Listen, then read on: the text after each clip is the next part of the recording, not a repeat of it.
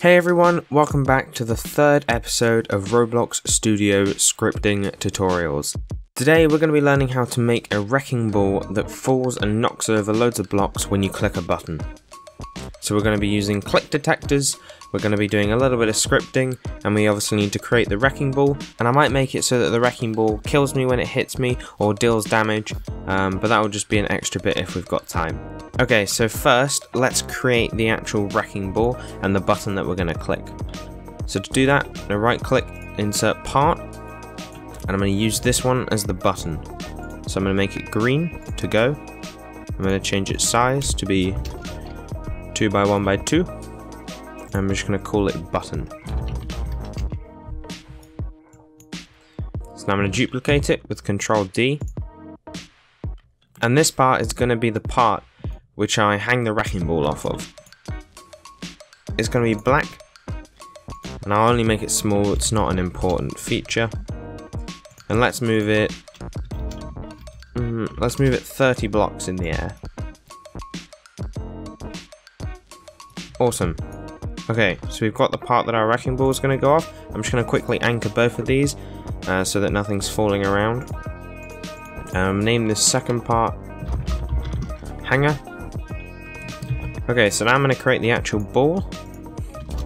So to do that, I'm just going to duplicate again, and let's change the shape to be ball. And let's make this, how about 10? Is that enough? 10 blocks looks good. Let's make it something cool, like maybe marble. Oh, that's not really that cool. Oh, maybe ice, that looks kind of cool. Yeah, let's go for ice. Okay, so we got a black ice wrecking ball. We could make it a different color. Let's just have it white. White ice wrecking ball. Okay, so let's call this bit the ball. Can't type. Okay, and then let's group these two together because this is going to be our wrecking ball. And I'll leave the button in the workspace. Okay, so we're going to take the ball. Well, we're going to move it to the point where you want it to end up, because this is going to help us calculate how long you want the rope to be. So if I want it to be there, first let's add the rope, and we can work out the length, and then we can move it somewhere else, and we'll have the correct length for it to swing there. So let's add a rope. So if we go inside hanger, we can add an attachment. If we go inside ball, we can add an attachment, and this is just what the rope's going to connect to. And then if we go into hanger and we add a rope constraint, we go down in rope constraint to the attachments, and we just select each one of these. You'll see that a rope is formed in between them. Let's make this rope a bit more. Let's make it, oh, that's a bit too big. Let's make it 0.25. And we'll just have it black because it's not that important. So the current distance is 25. So let's make its length 25. So that's how long it's going to be. It's going to swing down and hit here. So now we need to move the ball, but we want the rope constraint to be within its limits. So you can see here it's within its limits. Here seems like a good place. So we've got the current distance is 25 and we want it to stay 25. So it's going to do a perfect swing this way. Let's move the button this... Oh. I do not know what that was. Okay, nope. Let's move the button over here just so we can see it hitting lots of things. Let's move the wrecking ball a bit. Okay, so it's going to end up down here. Okay, so now I want to make the blocks that the part's going to hit. So all of these so far are anchored. We're going to add a new part, and this part is not going to be anchored. We're going to call this bit just a... we'll just leave it as part, that's fine. Okay, so this is 4 by 1 by 2. Let's duplicate it and we'll move it in 2 blocks. Let's keep doing that. Let's do that 5 times. Then I'm going to grab all of them, group them together. Let's call this the wall. Okay, I'm going to move with a 1 stud now because I don't think 2 is a bit too much. Let's duplicate the another 5 times. Let's grab all the parts and just do it once more. So now we know that we've got 1, 2, 3, 4, 5, 50 parts there, which can all be knocked over. Okay, so now each one of these parts I think might be a cooler effect if they didn't have any mass. So make these massless. And then I make sure this ball has a good amount of mass. So if I click custom physical properties, I'm going to just change the density up to 1. That will increase its mass. Okay, so if we run this now, you'll see that the ball should fall and hit the wall. That's what I hope will happen. Of course, silly me. Okay, so I've anchored this ball. That's not what I wanted to do. Okay, unanchor that so it can swing freely, and then when we play it, hopefully the ball will fall and hit the blocks. Oh, look at that! That was cool. Okay, so we've got... That's hit the wall perfectly. The rope doesn't appear, I've noticed, and obviously we want it to work when the button is hit. So, for now, let's anchor this. We need to make sure the rope appears. So if you go inside a rope, then you can click on visible. That just means the rope will appear when it's running the simulation. Let's move the wall a little bit because I realise that's not in line. That's going to need 0.5.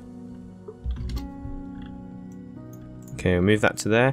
Now I think that it might be cool if we have the button here, you press it, and then it swings into you. That's my thought. Okay, so let's make the button. So if we go into the button and we add in a click detector, and then we add in a script into the button. So first let's create a variable for the wrecking ball. Okay, and then let's create a variable for the actual ball. So that's going to be wrecking ball.ball. Okay, so now we want to connect to the event of the click detector. So if I do script.parent, which is this button, .click detector, and then the event I think is mouse click. Okay, so we connect to mouse click, and we connect, add it in a function. Okay, so in here I think it gives you the player who's clicking it. So I'll just put an argument there, but I don't think we're going to use it. Okay, so when the click detector is clicked, we're going to have the ball become unanchored and it's going to fall down and hit all the blocks. So let's just unanchor the ball when this is clicked. So make anchored equals to false. There we go. Save our work. So now if I play it from here, I walk up to this part and I click it, the ball will swing, or at least it will look like it's swinging, but it's just stopped being anchored, hit all the parts, and they should fly kind of near us. So let's try it out. Click the button, and it's hit all the parts out like a wrecking ball. Okay, so there we go. We've got the main kind of ball swinging action all sorted. So I'm going to increase this swing because I feel like this is not enough. So I want to make it swing even more. Let's just try and get it into the bounds. There we go. I'm going to have it there instead, I think. And now I'm going to make it so this wall respawns every time I press the button, because I'd quite like to be able to do it multiple times, to be honest. Okay, so I want to create a clone of the wall. So if I could clone wall, is the wall clone. Okay, so when you click it, I want to do workspace.wall destroy. Clone wall.parent is equal to workspace, so we've redone the wall, and then we only need to set the position to where it originally was. So let's first get the original position. So we've got the original position, and then we want to set the ball's C-frame to be the original position that it was in.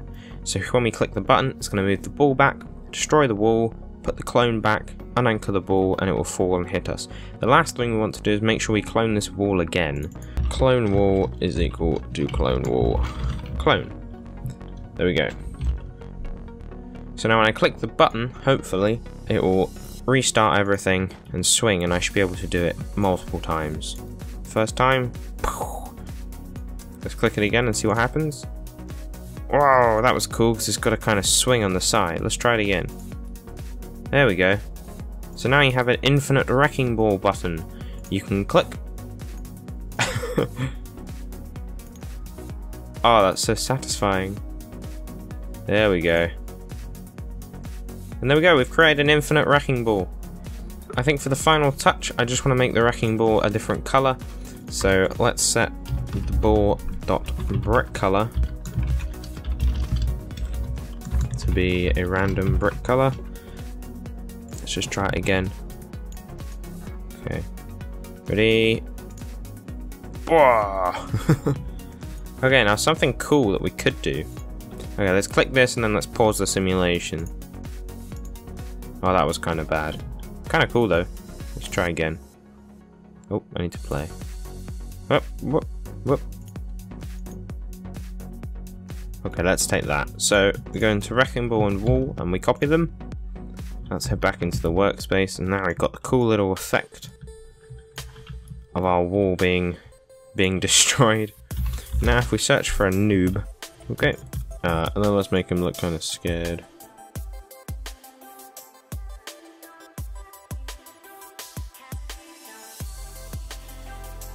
Kind of looks like he's weeing himself. That's not what I wanted.